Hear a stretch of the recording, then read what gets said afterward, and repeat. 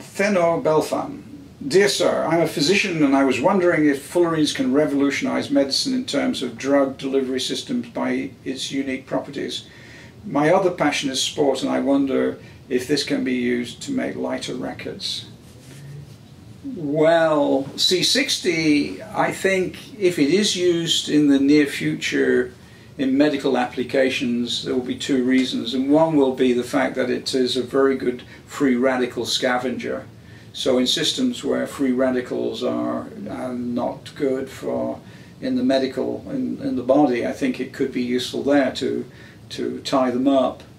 But the one that looks likely to be most interesting, hasn't been really solved, will be the fact that C60 is a cage and it can trap atoms inside physically. So they're in there, not chemically, but physically. So if they're inside the cage, then they're separated, and say if they're toxic, such as radioactive atoms and elements, which may be toxic chemically in the body, you could put them inside the cage and they would put probably hydroxyl groups around, which would, or some groups to make sure that the C60 wasn't toxic, and the atom on the inside could be probably use that as for radiation, radiation therapy.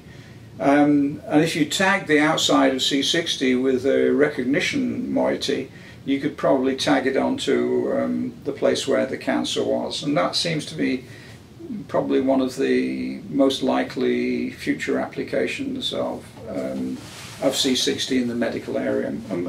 As far as rackets are concerned, well, I've often said that if we can make this bundle of nanotubes, it wouldn't be C60 particularly, but if we can make the bundle of nanotubes that I'm suggesting, 10 to the 15, about 1 meter long, you would have an incredibly strong material. And maybe if I could make it, I might be able to beat Roger Federer or Nadal with it. But they will certainly be able to make materials with superior tensile properties, and very light as well. It would definitely be stronger than all rackets that have been made up to now, and significantly lighter.